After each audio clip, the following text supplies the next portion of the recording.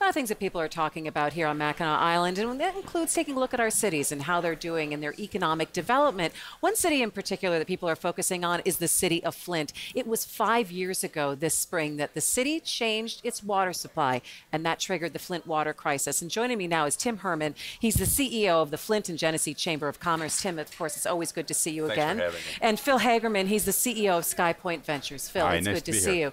You know, and we talk about how is Flint and how is the recovery of Flint going, not just with pipes in the ground, but really with economic development, growing business, making sure people feel comfortable staying, living, and growing in the city of Flint. So I'm going to start with you, Tim, and tell us, how is Flint doing? Flint's doing great. We've got a lot of momentum.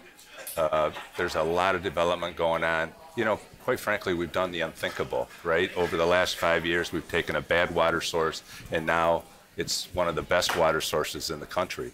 And so, you know, we've got lots of development going on, lots of downtown development. And I'm sure Phil will tell you a little bit about his project as well on development. Okay, and working together. You know, you say that we now have one of the best water supplies in the country. Is there still a very hard perception problem for people who live in the city about trust again? Trust. You know, can you trust government? Can you trust the experts? Right. And so, you know, we're getting over that. And we're no longer in a crisis, we're in recovery. And so I think we're on the right path. And I think we've got about a couple thousand more pipes to fix.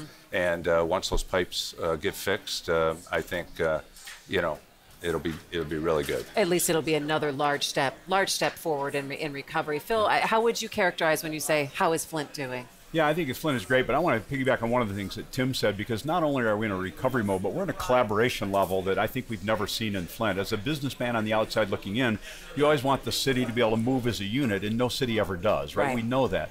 But with the work that Tim's done and the mayor really getting her legs and feet underneath her, really starting to own the city right now, we've got the city council, the chamber, the mayor, working together better than ever before. So me as a businessman in the community that wants alignment from my government, I've got a better alignment than I've had in all the years I've been in Flint. You know, it's interesting that you say that. So how do you achieve that? Because I'm sure there's a lot of other cities around the state that could say, well, wait a minute, how do you achieve that synergy between government and municipalities, which sometimes can move a little bit slower, and from business saying, hey, we need to move fast and we need to invest in this way? Well, we're forward together. We come, the mayor and the county commissioners and the business community have all come together now.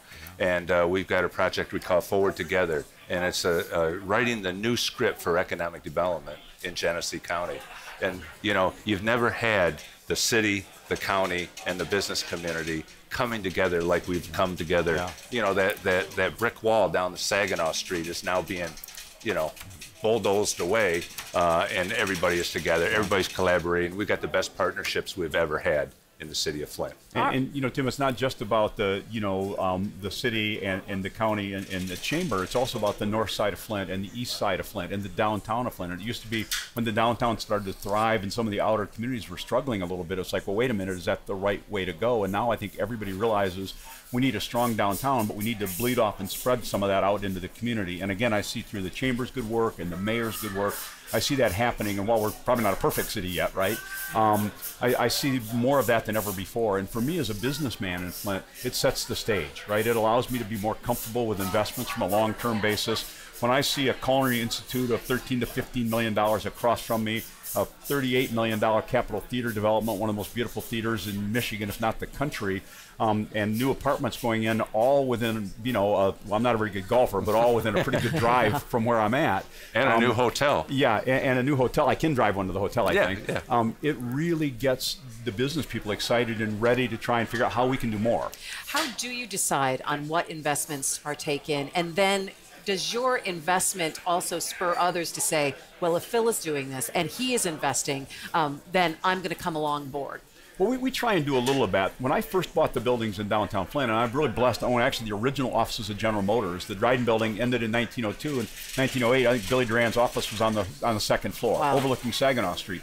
We bought that building with the idea that we wanted the world to see that other money was coming into Flint. Uptown Development and the Chamber and a group had kept the lights on and kept the city driving for a long time, but it takes more than one organization or one group. And we came in with the hope that others would follow, and we were just one organization, but we refurbished a business that was almost empty. And then the building next door where our innovation center, the Ferris wheel is, was dark for 36 years. Right? I had 1,000 pigeons in the building. Those are the only inhabitants for over 30 years in the building. And so when you start seeing that activity, and we're now 90% full. A year and a half after we opened the building, we're at about a 90% occupancy rate in that building. We have 67 companies that have shingles in the building that are in downtown Flint right now. So, you know, just success begets success. We followed a good run, and we're bringing some other things on board, and it's really, we're just part of it, but it's exciting. How important is having an incubator like that, Ferris wheel, as part of redevelopment, and making sure that people who think that they maybe want to start a business but don't exactly know how to do it or need that kind of guidance and the capital to be able to start something? The vibrancy of the Ferris wheel and the 100K ideas that Phil and his team have put together is just amazing. You know, to have the University of Michigan Flint kids, the Kettering kids, you know, the Mott Community College kids all come into that facility, as well as entrepreneurs that have been in their garages, quite frankly, tinkering. But, you know, what's happened in downtown Flint and the surrounding area, General Motors, you know, built a 1.2 million square foot customer care facility in Genesee County, spent $65 million. Magna Electronic, $50 million. A hotel, $37 million. The Mott College just put a culinary school in downtown Flint. You know, another $18 million. The Capitol Theater, $37 million. The apartments that we're building in downtown, which is another $18 million. So the momentum is there. I don't know how we figured it out. We just, you know, if there's a building, you're opening to figure it out, and very different from the city that I worked in. I actually worked in Flint as a reporter for 2 years, from '98 to 2000. What are some of the challenges, though? Because this sounds wonderful. I mean, I'm hearing investment on all different kinds of scales. But when you sit, Phil, and you say, all right, what's our next steps going to be? What are some of the challenges that you're anticipating? Well, one of the great challenges, and actually smile when I hear it all the time, but people are complaining all the time about parking. Now, parking in Flint's not bad still. It's probably easier to park than any other big city. Right. But people used to be able to find a parking spot in front of the door they were walking into. And now they've got to walk a block or they've got to walk 2 blocks. We've got plenty of parking still in the city of Flint, but it's not as much as it was before. And so that's a great problem to have. And I think from there, it's a case of us getting intentional as a city. And again, there's lots of programs through the Chamber. The Mott Foundation's been incredibly supportive for us to build a pathway. And so we're looking at our streetscapes now and determining, you know, should we close this street and make it a boulevard? Should we move the street from a one-way to a two-way? And right now, I think we're being very intentional. And I think that's Flint's goal in the next year to two, is let's be really intentional with some of the strategy we have, because then in years 3, 4, and 5, we've got the prep in place. With outside business help, with the capital, working with the government, and then also asking people what they'd like to see down there. The fact that you have all of those pieces together is really amazing and invigorating to see. I'm going to ask you, Tim, and leave it with you. What do you want to get a message here to people up on Mackinac about Flint right now? Well, I'll tell you what, if you haven't come to Flint, you haven't been there in a while, come on down. I'll pay your hotel room and visit, because once you're there, the perception changes.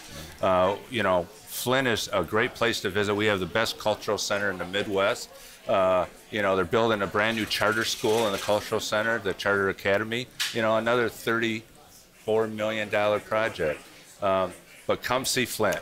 Will definitely change their perception of what Flint really is. Yeah, I'm looking forward to watching the progress. Thank you, gentlemen, both of you, for coming and sharing with that. We cannot wait to see how Flint continues to move forward.